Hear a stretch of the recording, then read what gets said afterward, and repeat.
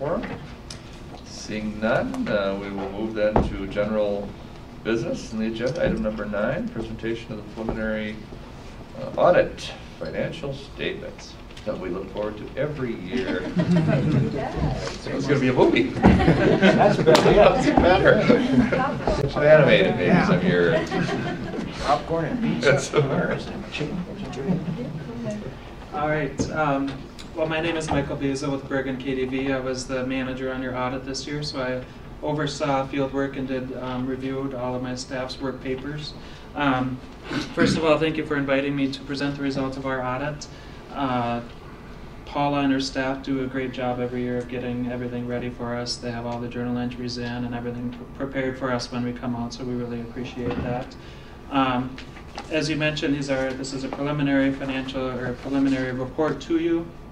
If you recall, last year in fiscal 15, you had to implement GASB 68, which is related to pensions and the new pension standards that came out. And so with that, you have to use pension information from PERA dated as of June 30th of 2016. However, that information doesn't come out until around February. So we wanted to keep on schedule as far as issuing the financial statements, at least preliminary financial statements, to get you the information as you get ready for next year. And then also, it's only the government-wide numbers, so your long-term numbers that are going to change. Your actual general fund, the general fund itself is not going to change from what I present or from what's in the preliminary financial statements that you received. So just wanted to remind you of that as far as why we are issuing, why we're talking about preliminary financial statements right now. So there are different components of the audit, a few different components. The first one is the independent auditor's report. This here is basically the main purpose of the audit is for us to provide an opinion on the financial statements. So the auditor's report itself talks about management, and that management is responsible for the financial statements.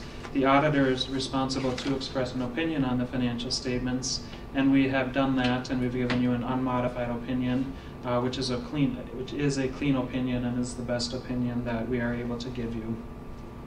Also, as part of the audit, we have to do our audit in accordance with government auditing standards. So we have to do some compliance testing on laws and regulations, contracts, grant agreements, that type of thing. And within that report, there were no compliance issues that we noted. There were no material weaknesses, but 2 significant deficiencies. We'll talk about those in a little bit.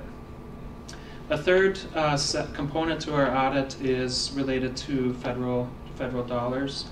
So we have to do a report in accordance with the uniform guidance. So this is the federal single audit. If you have more than $750,000 in total federal expenditures, we have to do a special audit on those federal expenditures. So we did do that this year. This year you were just under $1 million in total federal expenditures, and we have issued an unmodified opinion on compliance on the federal programs as well, so a clean opinion on the federal side.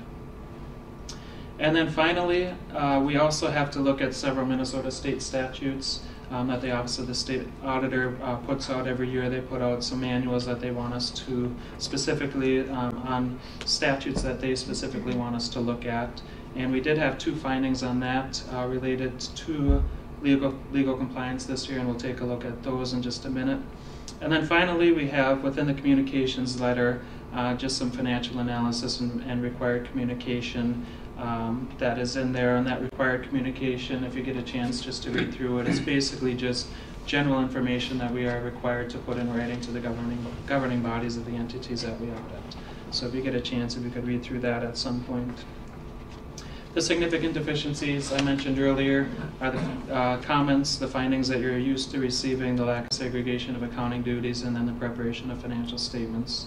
So nothing too concerning here from my perspective, just something to remain aware of, and it's always a good idea just to look at your internal controls, especially if there's any changes in your activity, if you get a new revenue source, if you have new projects going on or anything like that, or employee turnover. It's a good time to look at internal controls. But again, it's nothing that I'm real concerned about, something to keep in mind, and always be cognizant that you do have a small staff, so there are some controls or some areas where one person is doing multiple parts of the process.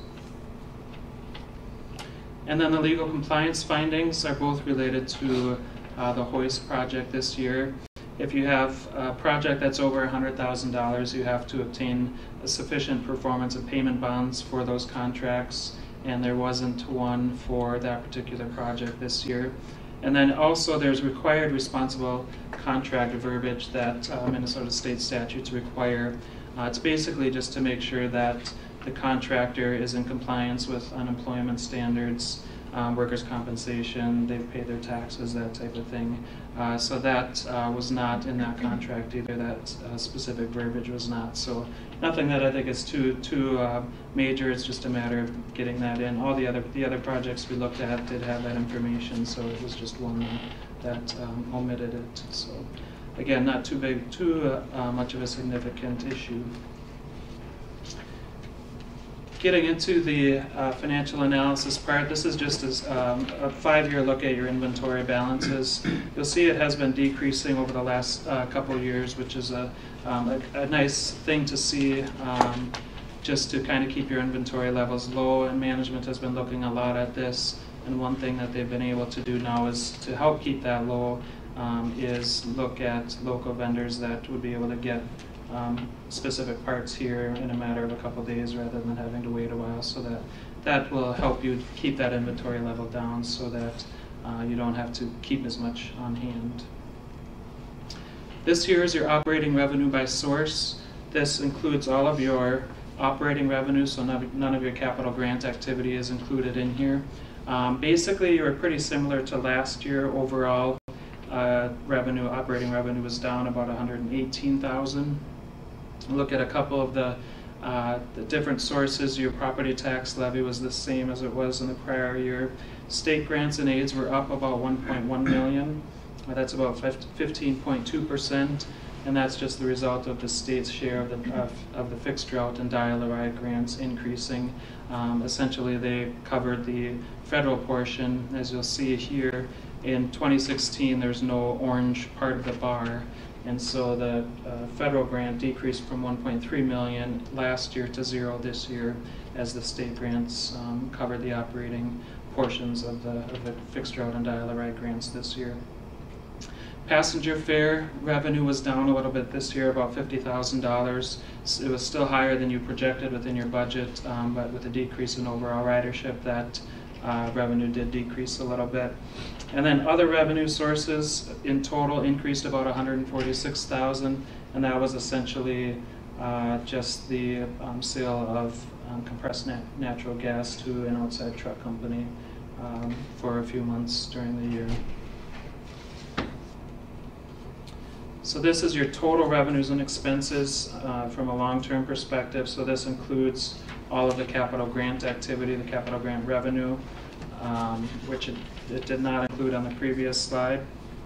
So revenues then, when you include the capital grant activity, was relatively flat from last year. It increased about 0.4% or $64,000.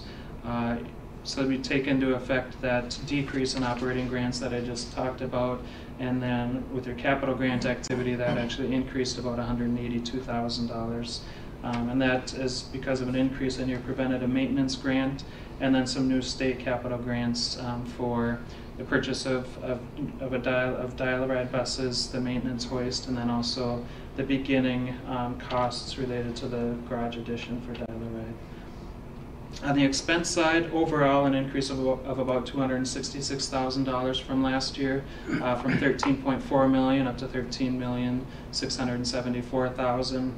This is really an increase in salaries, just annual increases there, an increase in marketing costs, and then also an increase in depreciation expense overall.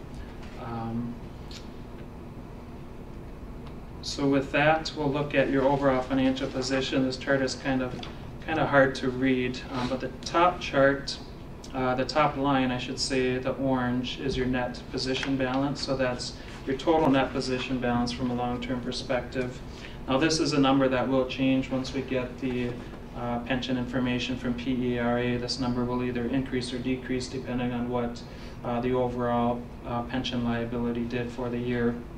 My hunch is that it's probably going to decrease a little bit, but I don't know for sure yet.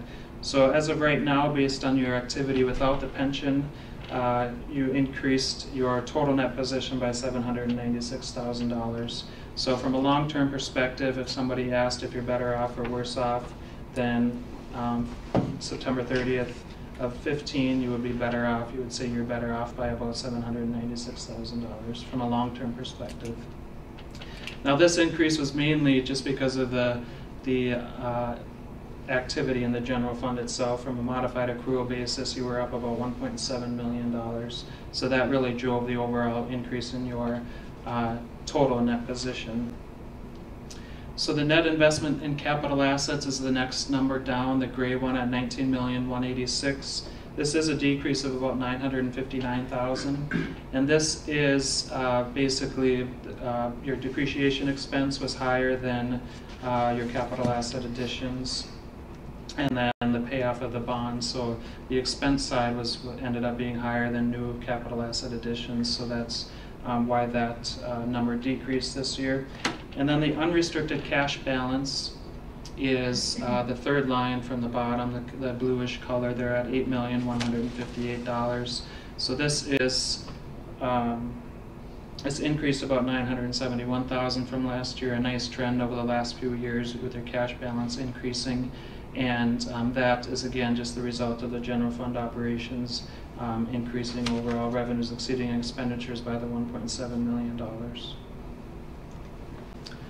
This chart here shows, just from a fund balance perspective, internal assignments for your fund balance. So you have money that is set aside for specific things. You've got for fixed assets, self-insurance, fixed route expansion, those types of things. So this is just a chart that gives you a little bit more detail on the assignments that make up part of your total general fund balance. Capital expenditures, this just gives you a little bit of an idea of the capital activity within the organization. Obviously 2014 is the year that sticks out here. That year you had the training center, the CNG project, and then also the purchase of 23 CNG buses, so that had a significant impact. Otherwise, the other years, especially the last two, right around that $420,000, $460,000 mark, nothing real significant as far as projects going on, or no significant bus purchases either. I did keep these next two on separate slides this year because it got kind of small to see when I tried to put them next to each other to compare them. But this chart shows the 2016 operating revenues by source. The next one is the 2015 operating revenues by source. So really what I want to look at is if there were any changes as far as where your revenue is coming from last year to this year. State grants did increase to 62.7%. And then federal grants you won't see on this one at all because as I mentioned earlier, your federal grant ended up, the operating portion was covered by state funds this year. And so state grants last year was 54%, federal grants was 9.8%. This year that's all on state grants at 62.7%. So you are really reliant on the state funding and state grants to be able to operate when it's almost 63% of your total revenue sources. Otherwise, property taxes is roughly the same as it was last year, 18.7% of your total revenue compared to 18.5% last year. And the other sources were also pretty much the same as they were in 2015. I've got the same type of thing for your operating expenses by department here. Really, there aren't any significant changes. For the most part, your expenses were spent in the same departments, the same programs as they were in 2015. The largest area was the fixed route, the actual operations on the fixed route and dial-a-ride. That was 61.4% this year, which is up a little bit from 60.5% last year. Otherwise, as I mentioned, each of the other programs basically had the same percentage allocation from 2015.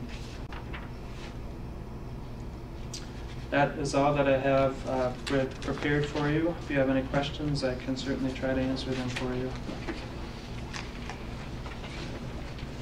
Questions from commissioners? Comments? No, thank you. Thank you very much.